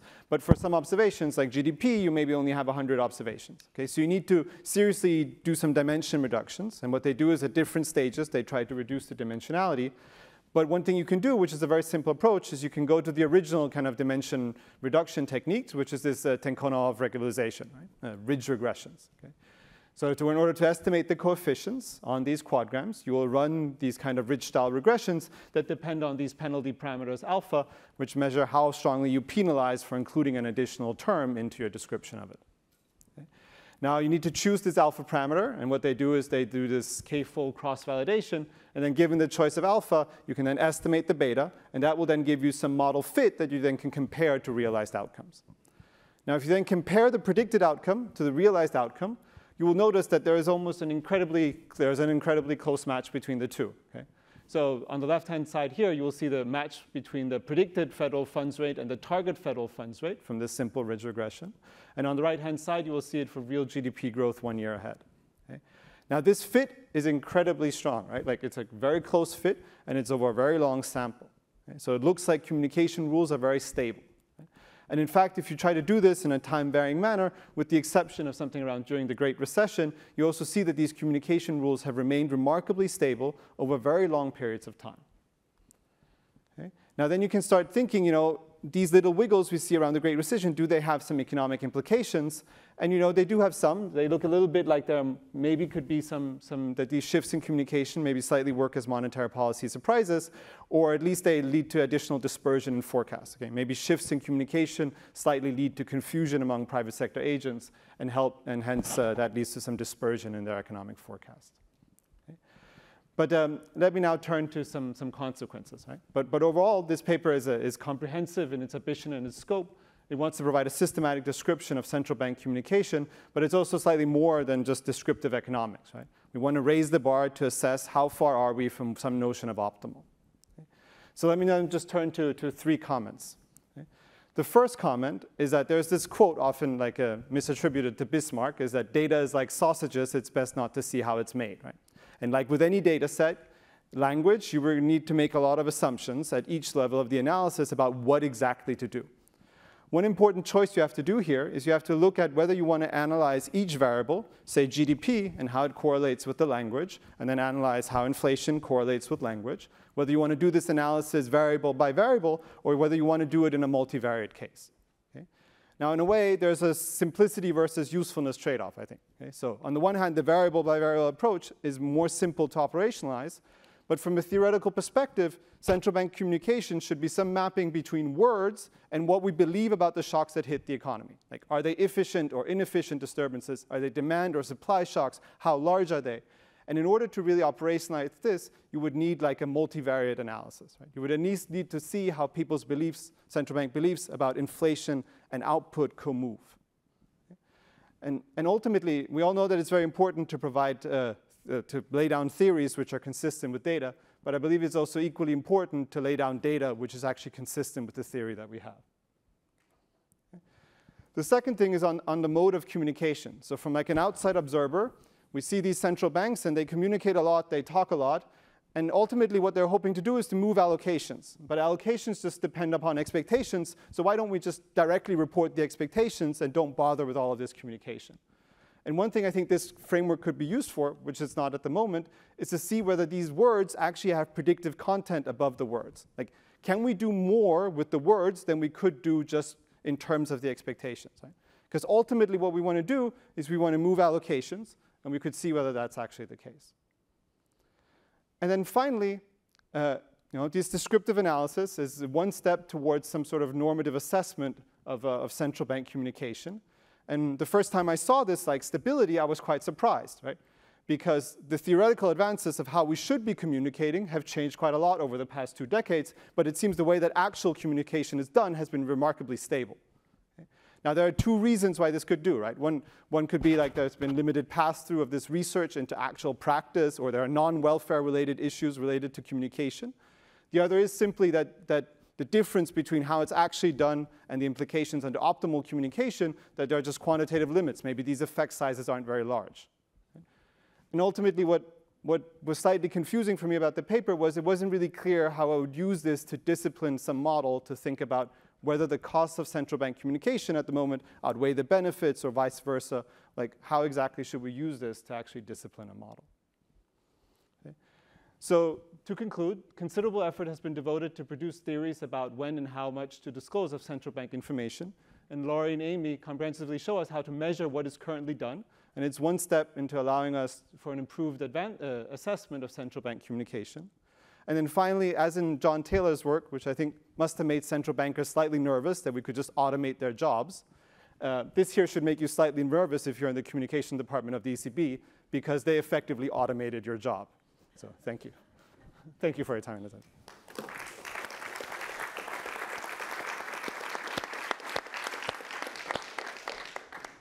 Let me pass back to Amy to respond first, and then we can take questions. Excellent. All right, thank you, Alexandre, for the great comments.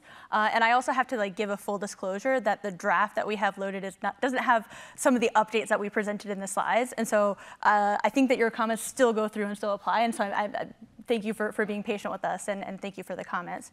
So the first thing that I really wanted to touch on is kind of both your kind of ending remark about the automation of communication generation, as well as thinking about the multivariate suggestion that you gave. We absolutely agree that having something where, logically we would want to have the policy object on the left-hand side, and then we'd want to have all of the different variables that matter for it going on the right-hand side. Now we're finally at a point where generative text models are sufficiently nuanced to be able to pick up patterns. So that's kind of the last extension for the paper that we're going to have. That's going to be that we have some initial results that we're not ready for the presentation today. But that's something where you can start doing this analysis, right, of saying exactly as you presented, if there's dramatic fluctuations in certain expectations, how is that showing up in variation in the language based on the training sample that we're working with. So that's going to be something that we'll be able to take into the next revision of the draft. So completely agree with that comment.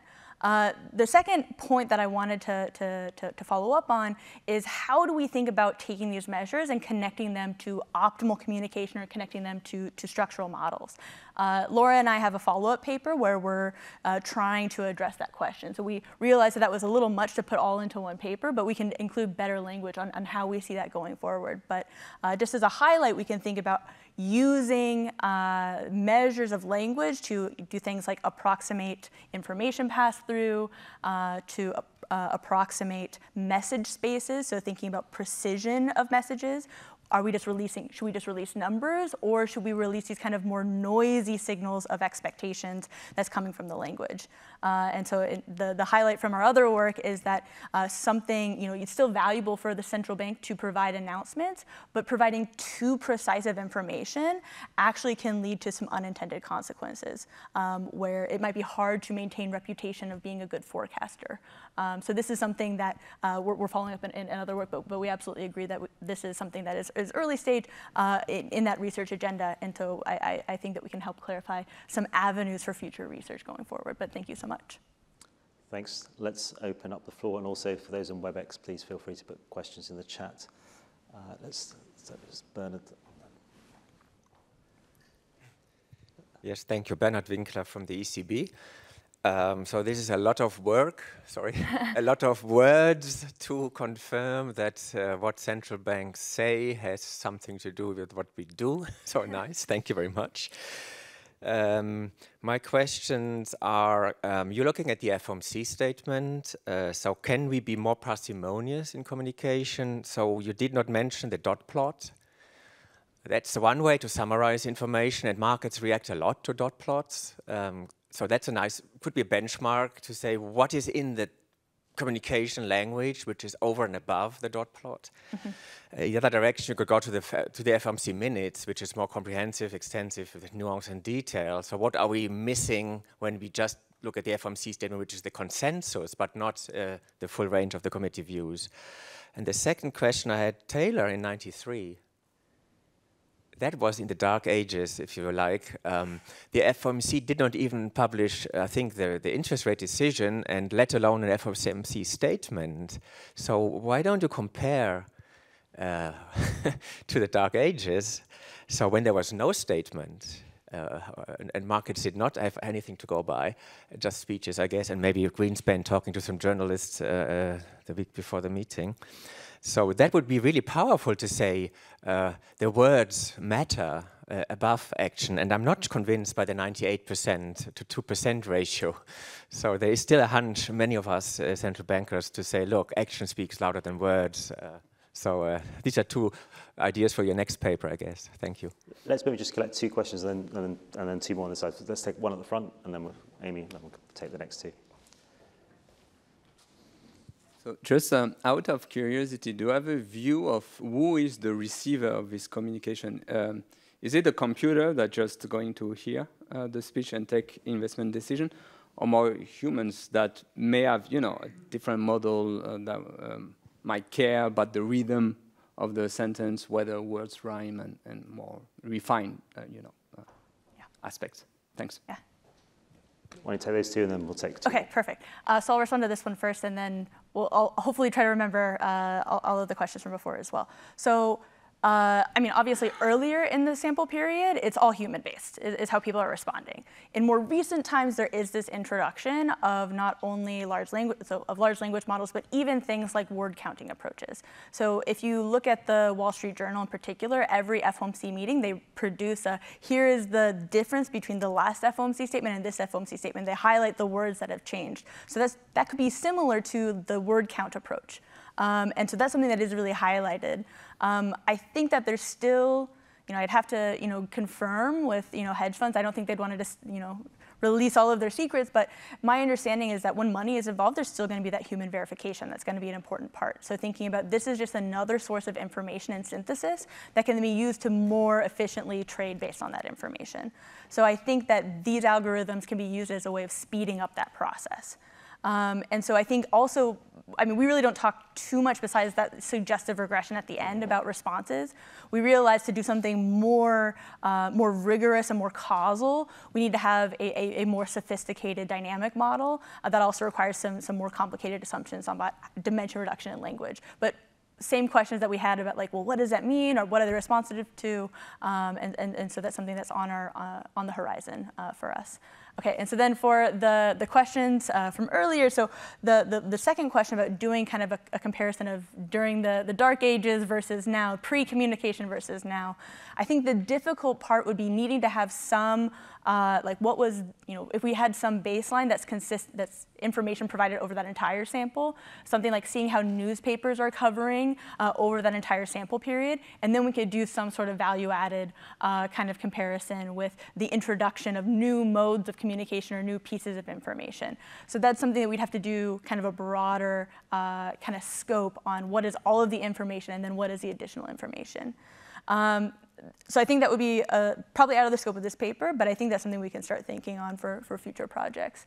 For your first question about having a benchmark of the dot plot, the SEP, relative to the announcement, there's, I think, two really important things that we have we've been discussing for that other project, that follow-up project Laura and I are working on, is how do we think about the dot plot as information relative to the language in the announcement. I think that's precisely, the dot plot is a more precise announcement or conveyance of information, whereas the forward guidance in most of the FOMC statements and most central bank language is much more opaque, much more general. And so if we were to think about this as there's the wider confidence intervals of what's being signaled using words compared to what's being presented in the dot plot. And so we still have to do a full quantitative analysis, but our goal for that paper is to have exactly this kind of question of, should we still have the dot plot? What kind of advantages, disadvantages are coming along with releasing very precise information relative to working only in language? So we have very, very similar questions, but thank you so much. So I think there were two questions on this side, and we then should stop. So Leah, was there a second one? Yeah, okay, Leah first. Thanks a lot. I think it was a super inspiring talk that sparks a lot of questions and thoughts. So I actually also have two questions. So a lot of times you feel that there's a kind of also a shifting sentiment and that there may be a foreshadowing. So have you actually tried also to predict future decisions with language from before the meetings? And then if I understood correctly, you were only looking at the press releases, and I guess it's much more easy to edit the statements. So there's much more easy to have the systematic component, but a lot of action also comes from the conference. So I think it would be also really interesting to see what happens if you look at the conferences. Thanks a lot. And then last question at the front here. Thanks. Thank you, Fabrizio Inditi from Banca Fedele. I was wondering if targeting the federal funds rate as a left-hand side variable is the most interesting question you can address with your machine or with the whole thing you have, because on the one hand, you see it also in your regressions, that's a very narrow measure of what monetary policy is. So at the zero bound monetary policy becomes many other things, and then that shows up as a lot of action in your model. And the other question I had is, another thing you could do, for example, is trying to understand whether through communications we can learn something about the shift in what we call the Taylor rules. So in a sense, a break in the Taylor or a shift in the Taylor rule would show up if I had to fit the Taylor rule as a break in the parameters. So in that case, you will be trying to fit the residual of these very simple Taylor rules, which we call shocks, but instead it could just be a shift in, for example, the aggressiveness of central bank towards inflation, and you could be explaining that with your language models. And I think it would be very interesting to learn how central banks communicate this, because we don't know the rules and how we perceive that kind of change. Thank you. Excellent. So I'll do kind of the reverse order, I think. So I think for thinking about shifts in like a true Taylor rule, thinking about is there shifts in parameters or shifts in expectations, I think in a sense that's implicitly kind of what we are seeing is being picked up. When are they justifying high rates versus low rates, and kind of like those phrases examples. I think we could probably take that a little bit more seriously to think about, the more recent, we had in the past we had a discussant, Adi Sundaram, talk about the perceived communication rules paper that he has, and thinking about the perception of communication, or not communication rules, the perceived Taylor rules, thinking about how do people change their expectations on those coefficients, and communication could be definitely one of those avenues. So I think borrowing from some of their estimates, I think we can probably do a more concrete analysis of that. At this point, we don't have that yet, but I think that there is definitely a connection. I think you had a first question that I don't remember what it was. We can also talk more. Okay. Excellent. And so then for the questions about looking at the press conferences, in addition to looking at the statements, I mean, we can also extend this to talking about the intermeeting communication, talking about, there's, broader work talking about the importance of these different types of communication. At least for the specification we have so far, what we really need is to have some connection between what's going, some kind of like connection between that object of like either the target rate or expectations or forecasts. Here we're using Green Book forecast, which is not exactly the FOMC's forecast. It's the Federal Reserve System's forecast that are produced. So that's why we wanted to stick with that like formal consensus text. What would be nice is if we had something that was, for example, connected to the chair's specific expectations, and then we can connect that to how the press conference Q&A is going. Or we could do some other analysis of thinking about the press conference and how the back and forth is potentially changing the dialogue or changing the kind of overall signal that's going to markets. But that would require, I think, a little bit more of an advanced language model to handle that back and forth and evolution of kind of a latent state of what is the expectation induced by an announcement and how is that changing over time. But that's something that I think is incredibly, incredibly exciting, and I think that there's room for that in the literature, because that's very much a question of how much information is coming from the statement, from the reading of the statement, from the voice of the chair when they're reading the statement, from the Q&As and what types of questions the reporters are asking versus not asking. So I think that there's a ton of research questions in that space that are of concern to policymakers as well as investors and for people studying communication. And so I think that this is something that we hope is exciting and inspiring on that dimension. I think there was another question that you had that I don't remember. Forecastability, yes. So we haven't done it in a very in a super systematic way. We've done something where we're trying to forecast next year interest rates, which is a little far in advance. But this is something that is on our to-do list to look at next meeting, saying let's take some lags and do more of a time series forecasting approach. So that's on our to-do list, but we don't have it yet. Yeah, excellent.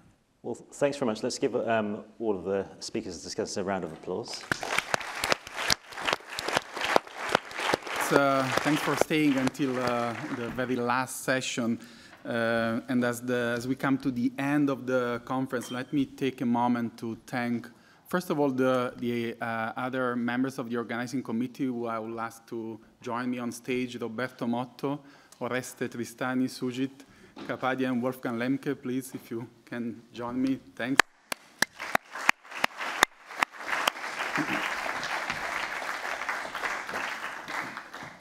And in fact, over the last 2 days, we have been exposed to great research. So thanks to all the speakers that have traveled from very far away to join here, but also to the online participant. We also this year have registered hundreds of people that connected online. So this is a great success for us that we will be certainly again, using this technology in future events. But of course, these big events, as many people behind the scene, and there are many people to thank. So I would start with our interns that are the ones that have volunteered, quote unquote, to handle the microphone. And these are people that work with us. And maybe I'll call them on the stage: Joanna Ciceo, Zoe Udin, Ricardo von Balzen, and Florian Hartmann, if you can join also. Thanks a lot.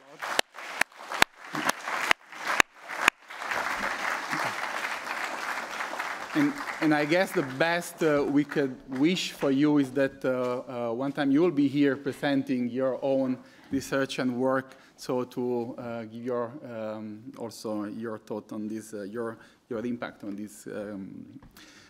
this conference, but also many other people, including Anastasia Shnitova and Angeliki Vassala, who are the assistants that have been dealing with all the communication with the external speaker, but also DG Communication, Multimedia, Newsroom, Nasser, Stefan, Isabel, Anya, Adrian. So thanks a lot to all of you.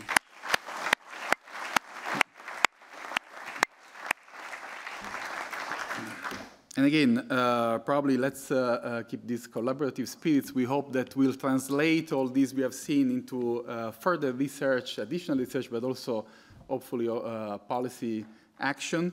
And with this, we look forward to see you here next year for the 8th edition. And safe travel, and goodbye to all of you. And for those of you who are here, we have now a lunch in the foyer outside. Thanks a lot.